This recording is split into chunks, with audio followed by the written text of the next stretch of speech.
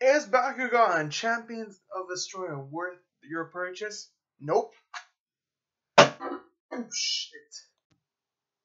So I know my review's coming late, like 6 days late, as I'm going to be posting this as soon as I'm done filming, which is currently November 9th. Anyway, I wanted to finish the story before I gave you my full review so I could give this game a chance. Honestly, it's not good. I only bought the video game to get the exclusive Dragonoid. That's why I paid $80 Canadian instead of $70 for the game. And besides the Dragonoid, the other reason why I was so excited for that game-ish was because, according to a tweet from the official Bakugan Twitter account, Leonidas was returning. They said it was the original Leonidas, but I was very skeptical for two reasons.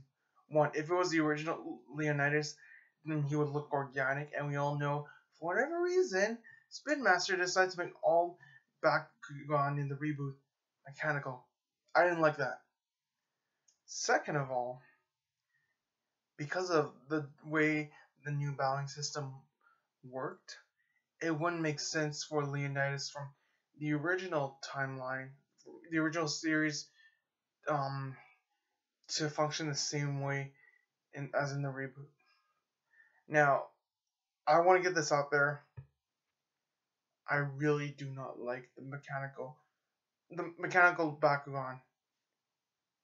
Actually, I think the mechanical Bakugan from New Vestroia look way better than the Bakugan, well, the organic Bakugan, if you will, introduced in this series.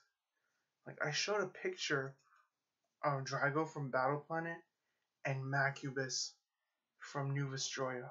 Freaking Macubus, a Bakugan that was designed to be a mechanical Bakugan, mind you, designed by the Vestals and by Professor Claim, Mira and Spectra's father. And when I asked him, which one do you think is the mechanical one, he thought it was Drago. Okay, my unbiased opinion aside, here's what I thought about the game as a whole. First off, the trailer says there are 80 playable characters. What they did not tell you was that it's really 16 different characters with palette swaps, because the only attributes that are present in the game are Pyrus, Chaos, Darkus, Ventus, Aquos. Now, I made a list of all the playable Bakugan here. And keep in mind, besides being a different Bakugan and having different B energy and health, they have the same weaknesses, they can have the same abilities. So the playable Bakugan are Dragonoid, Pegatrix, Hydrus, Halcor, Trox, obviously, gotta have those 5. Syndius, Barbetra, Nilius, Tretorous, Gilator, Feral, Cycloid, Oxylator, Cyrus, Maxodon, and Centiploid. Oh, I'm sorry. Centipod. So, well, that seems like a fairly huge roster, right? Well, no, considering here are the notable omissions that they, for some reason, chose not to include. Gortheon, Leon Cubbo, Vicerox, Fade Ninja, Lupithion, Artulian, Tertonium, Maxator, Clecelios, Hydronoid, Webum, Fangzor, Garganoid, Nobilius, Enoch, Ramparian, Batrix. I'm sure I missed a few, so you can put down in the comment section which notable missions I've missed. But why would you put Barbetra and Maxodon? By the way, I think Maxodon is supposed to be Trunconius or Truncanus. I don't really know. I don't remember its name. Why would you put those two and omit the likes of Gortheon and couple, like, okay. I feel like you can justify some of these omissions, like Fade Ninja and Arturian, because they don't have a toy form, and they never will. However, we never see them in their toy. Okay, you know what? Forget I said that. We do see some of them in toy form. So like Fade Ninja and Arturian, I'll forgive them for Fade Ninja and Arturian, but they gave a ball form to Leonidas. If you could make a ball form for Leonidas, who doesn't even appear in the show, you could have just taken the model used for Arturian and Fey Ninja and copy paste into the game. It was that simple. Maybe just redesign it a bit and give it less detail, but it's still possible. And if you're wondering why I chose, I'm not bitching about Pyravian, Goreen, Tico, and Trino not being in the game, is because unlike Feral Noxilitor, these Aros Bakugan have no brawlers, so it's more forgiving. Anyway, here's how the game works. You start off as a character. I play as a character named Fabia because I wanted to pay homage to the Legacy Bakugan, and for me, Fabia was the most unique name. I want to name my character after one of the battle brawlers. So first of all I took out Dan and Shun, gone. I also had to eliminate Jake and Ace because those two were mundane names. So yeah, I'm sorry. I love Jake as a character. He's one of my favorite characters in battle brawlers. I also eliminated Paige and Wraith and Baron. I never liked any of those three. I think Jake did the new brawler turned pro a lot better, and Paige and Wraith were so boring in Mactanium Surge, so I had to omit them.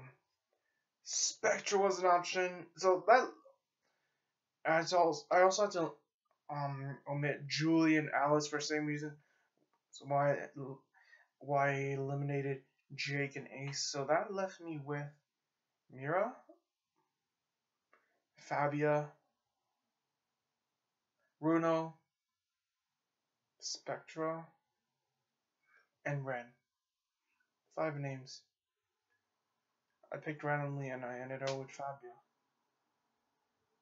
That's it. So for the context of the gameplay and how I play, we're gonna refer to my character as Fabia.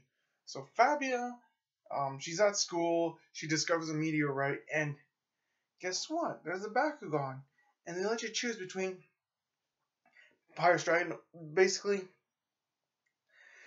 the Awesome One's battle partners in their original attribute. And you have, I chose Trox. I thought it just meant pick Leonidas' attribute, like in the original Battle Brawler games. So basically, Fabia has to compete in this tournament to become the best brawler, and then at the same time, stop an organization from drilling a hole and stealing cores from Vestroia. Tournament thing? Okay, sure. I'll give you the tournament thing because it's like Pokemon, and I play Pokemon. I love playing Pokemon. And sure, it helps your Bakugan gain the experience needed to level up and evolve. The other plot, though, it's okay. It's like, oh, you gotta prevent the organization from drilling a hole in the Vestroia. It's not that good. And in the end, Fabia defeats Preston. Spoiler alert: Preston uses Leonidas, and once you defeat Preston, there's like, oh, Leonidas finished him, but Leonidas, oh, they're my friend. You use me as a tool, but I want to be with friends and blah blah blah. So, and in the end, Leonidas joins your team. By the way, Leonidas is the only Aurelus Bakugan in the entire video game.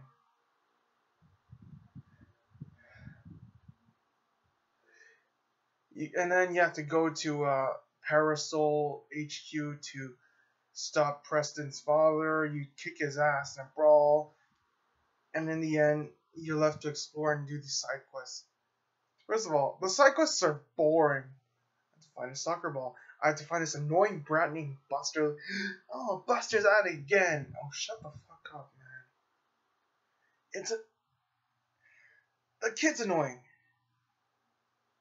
And the dialogue is so cringy.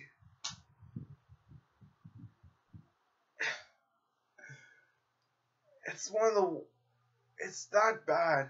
I'm telling you, unless you got the deluxe edition, it's not worth your money. Like, at least with the deluxe edition, you may not have a lot of fun with the game, but at least you get an exclusive Bakugan. So I feel like, ironically, paying more would be better. And so it's like, you have to find a brief, and part of the main story is you have to find a fucking package. You find packages. You have to visit landmarks. And then some of them, basically, the side quests are dumb and mundane. Not worth it. The brawls, I'll admit, they were tedious at first because it took me like 10 minutes to complete a brawl, and I just wanted to get the progress through the story. But admittedly, I thought the longer time was a bit better because in Pokemon, since it's fairly easy now, I know the game mechanics, so even when I start a new Pokemon game, like Sword, I know the mechanics, I know how everything works, like I know type advantages and all, type matchups and all that, so I feel like the longer gameplay kind of works. However, basically, the way the brawls work is, they're trying to replicate the way the kids gather energy from the show. You run around, grab back of course, and it's dumb as hell. You just run in half a circle, collecting back of course for the energy, and each core, and the cores can have different amounts of energy, and you have to, once your Bakugan stack is charged, your Bakugan does animation, by the way, same attack animation for the same name Bakugan. So, like, for example, if you have Pyrus Hydrus and Darkus Hydrus, and both of them do attacks, it's the same attack animation. Same for healing. Every animation is the same across for the 16 Bakugan. And it's not like, and once you use your attack, it recharges. And it's just not, it's dumb. Like, I would rather have the fights be Pokemon. It's Trox, use this attack, you know, instead of running around and have a circle. Heck, even the original Bakugan Brawlers game, I've seen footage of that. I've seen gameplay. It's so much fun. You roll around, you got so much energy, and you just hit your opponent's back on with your own. That was so much fun than the battling system introduced in this game. And your brawler gets skills, and most of them they're good, but there are two in particular that irk the fuck out of me. The first one being the magnet one. Like, you might be thinking, what the hell is a magnet? So basically, the core magnet is you have to attract Baku cores onto you instead of just walking and picking them up. And sometimes it's hard to pick up the Baku cores. That's why, like, that's why you have a core magnet. The problem with that, though, is that after a while, the game tells you that you'll slow down by. I thought it meant to just walk slower than your NPC, but no, you're literally just walking super slow like a slug, and grass falling. It's sort of like a glitch. I contacted Spin Master to inquire about this. He told me it's not a glitch, it's just how the game works. So I tried a different ability. I used repulse, which is like the stun, and that one worked fine. And I stuck with the repulse skill for the rest of my brawls.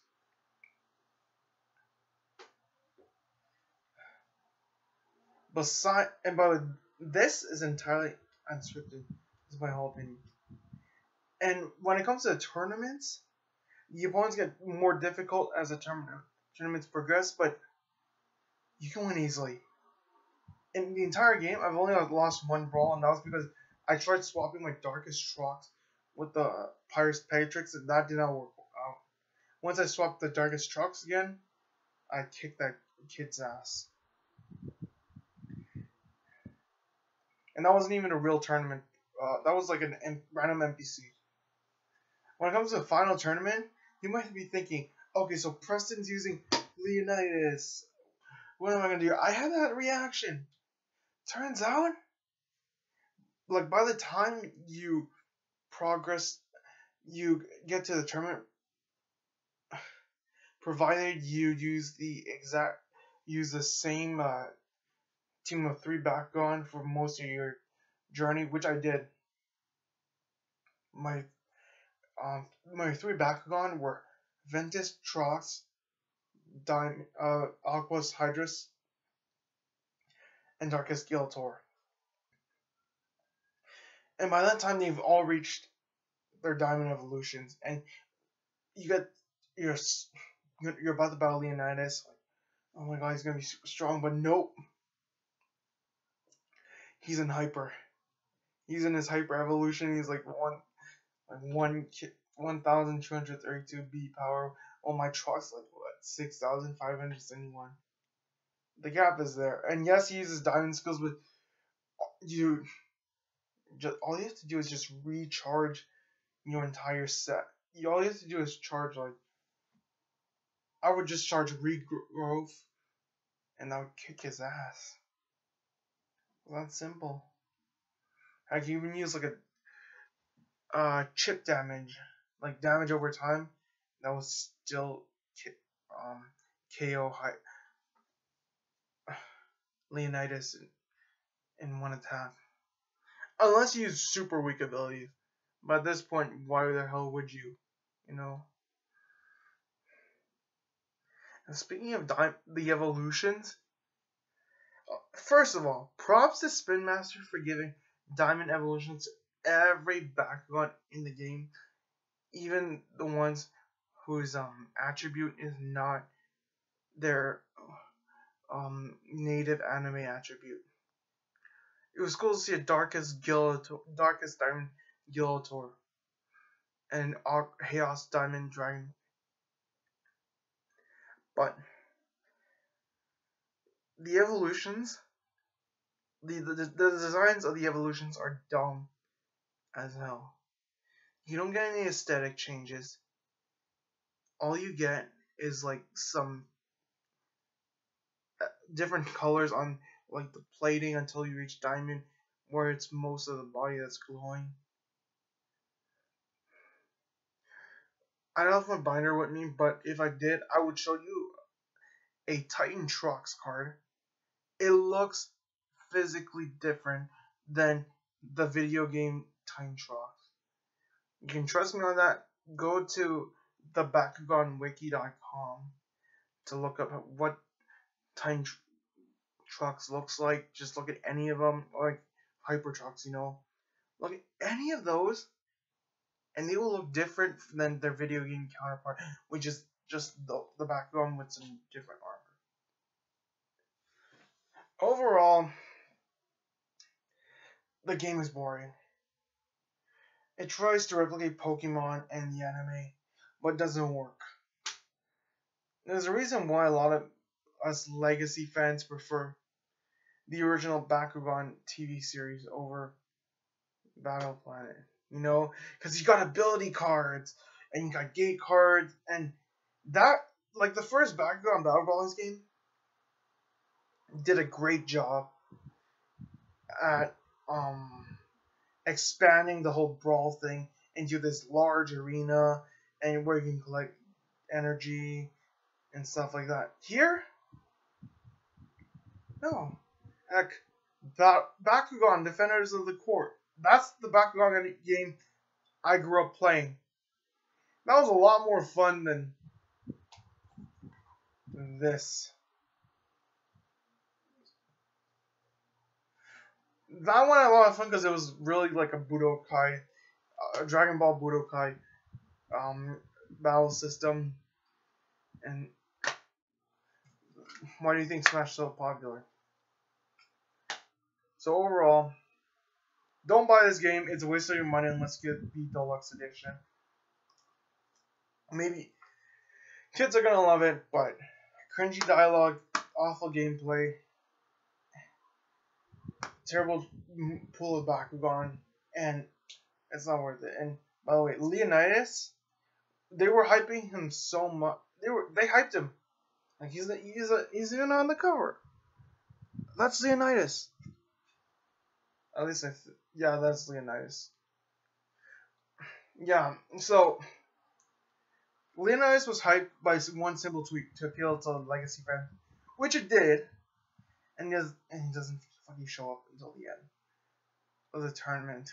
In the finals, and he gets defeated one shot. At least they in this game they chose to push the main characters, like the awesome ones. I hate that name, by the way. They push the awesome ones aside. Besides Dan, none of the other characters make an appearance. Thank God, because I fucking hate Lightning.